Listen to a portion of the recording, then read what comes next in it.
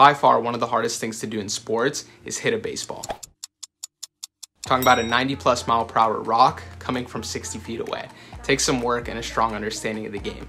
Yet in marketing, we talk about these home run ad campaigns as if they just happen, when in reality, before there's any meaningful performance, there's usually a months-long testing phase.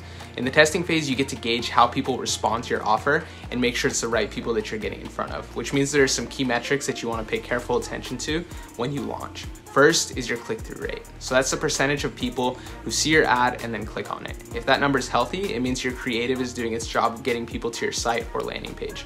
Then there's your website or landing page conversion rate. If people are clicking onto your page and not taking action, then you may need to adjust the messaging or layout. If people are converting, you want to make sure that they're in your target market, people who will actually benefit from your product or service. Assuming your product or service is of any value, these tweaks to your swing should get you the home run campaign that you're looking for.